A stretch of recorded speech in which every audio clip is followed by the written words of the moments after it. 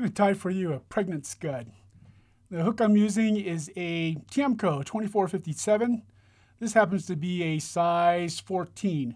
The thread I'm using is Uni 17-aught, the Trico thread. That bead I have on there is a lucent tungsten bead in, I believe it's 2 millimeters or 2.4.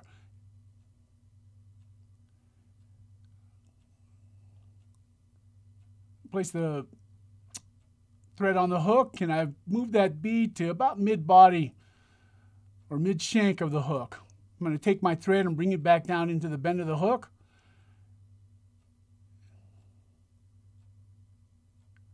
I'm going to build a little bit of a thread bump. I'm going to use that thread bump to lift my coq de leon fibers, which are my antenna.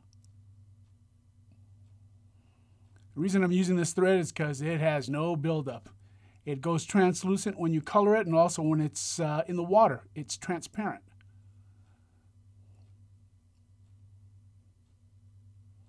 I've got some medium coq de leon fibers, about 15 or 20. I like this stuff because it's rigid, translucent, and it's got barring in it. Adjust the length of my antenna. You can make them as long or as short as you want. You'll see that little bump when you tie it down, it splays out those fibers. And it's nice because they taper out and they've got that barring and they're translucent. And they got a little shimmy to them also. Tie down my coq de leon fibers and trim off the excess. I'm going to bring my thread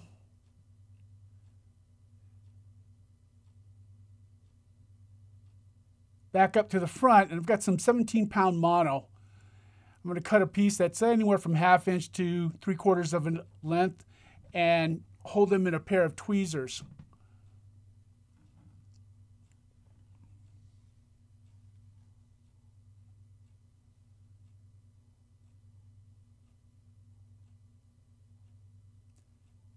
Now most guys will take that mono and burn one end, melt one end, and then melt the other.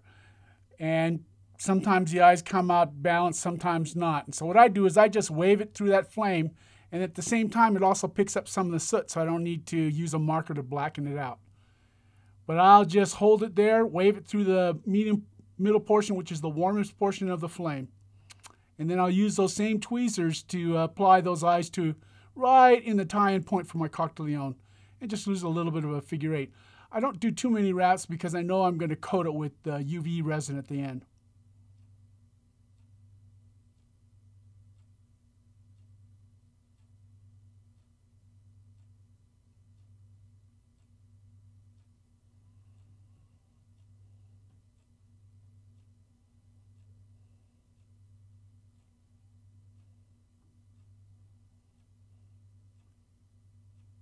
Now I'm going to bring my thread back up into the eye of the hook.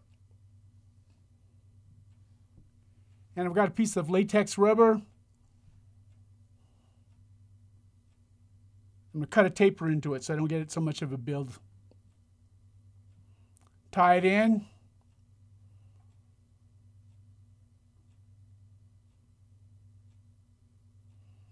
Note how I stretch it out so I don't get that buildup. And I'm bring my thread, my bobbin up to the front. I'm going to build up the body a little bit.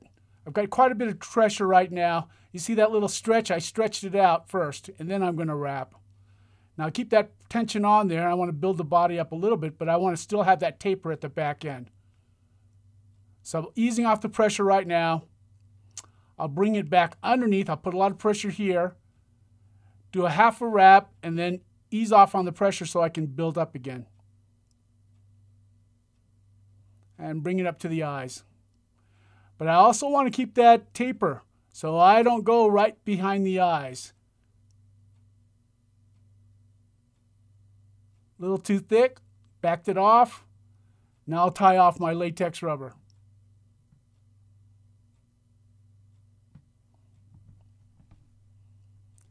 The latex rubber, because of the wraps, give me some segmentation, but I actually get more wraps from the thread as I attach my legs underneath.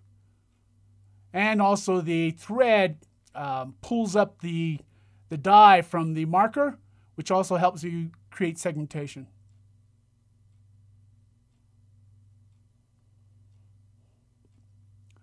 Now I'm going to take a single piece of ginger ostrich herl, and I'm going to fold it in half and attach it right underneath the eyes.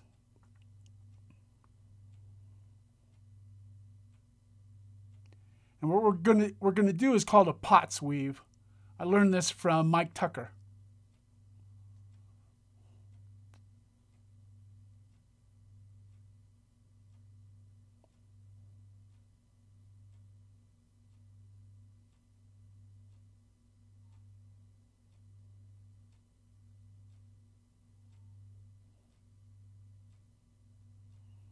Now it's possible to combine two pieces of ostrich herl. I've done that in the past, and since I'm creating a loop, I've actually trapped UV stub in there to give it a little bit of sparkle. But for right now, we're just going to use the ostrich herl. What you're looking for in the ostrich herl is something with a really strong stem with really, really long hairs. And that's not as easy to find as you would think. The ginger, when they bleach the ostrich herl so they can color it, they have a tendency to burn it when they leave it in the color too long. Now I'm going to take this ostrich herl and gather both ends of it, and I'm going to twist it. And you know how when you're a kid, you take your shoelaces and twist them and they knot up on you? Well, I'm going to use that to my advantage. First off, it splays out because of the twist, it splays out the hairs. And it also gives me a chance to really bundle up my fiber so I get really dense legs on there. And I like that because what it does is that when it gets in the water, especially still water fishing, which I do a lot of, even a slight movement in the water makes those legs move. Now, so I'll go around and then trap those legs underneath the body of the scud. And I'll just work my way down. See, I can make it as dense or undense depending on how much I let that baby knot. See, I'll lose some knotting up. I continue to twist as I work my way down.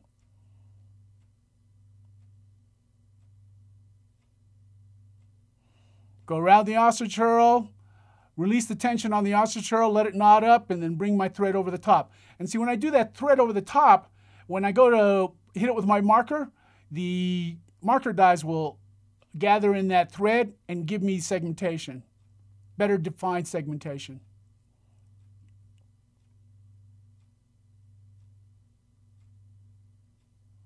And just work my way to the back.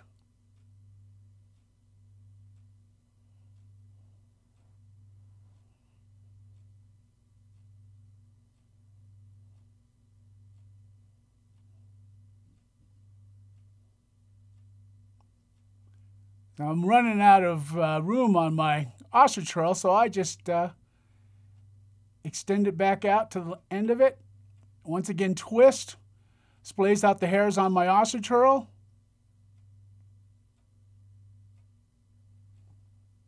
And continue wrapping those legs. I started to use this technique on a lot of my nymphs also.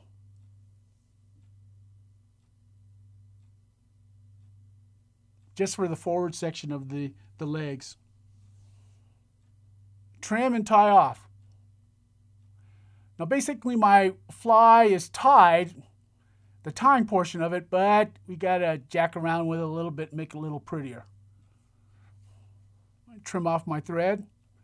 Now I'm going to take wet my fingers with a bit of saliva and take that ostrich herl and push it down underneath. Now sometimes they don't go underneath really easily. They're stuck off to the side, and all you need to do is take your bodkin and push those ostrich herl down so it sits underneath the body of the abdomen.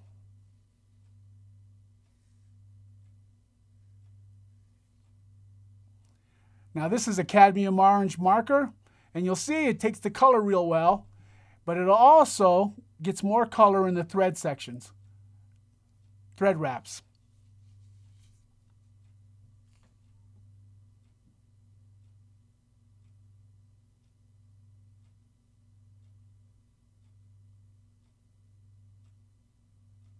Now brush it down.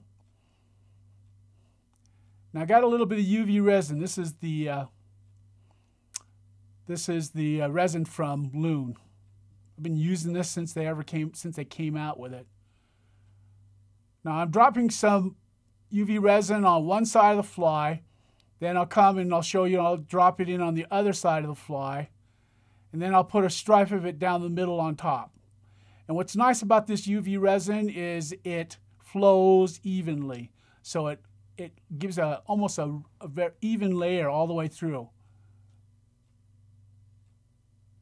This UV resin protects the fly as well as gives it some translucency, obviously, and it makes this baby durable as all get out. Now I will push my UV resin into certain areas so I get that nice little curved top.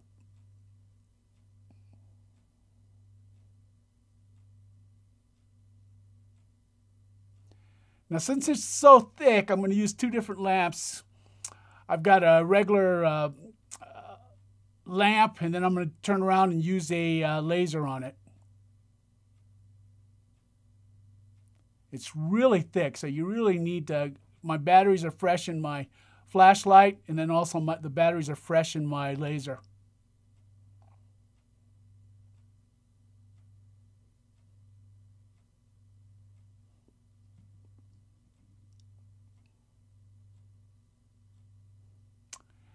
And that's basically my pregnant scud in orange. I'm going to brush out the legs a little bit though with the brush. Excuse me, that's the laser.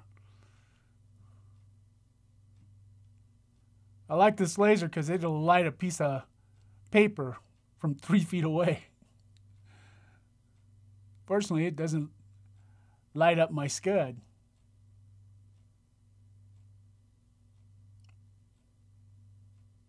It'll light a match, excuse me, from 3 feet away.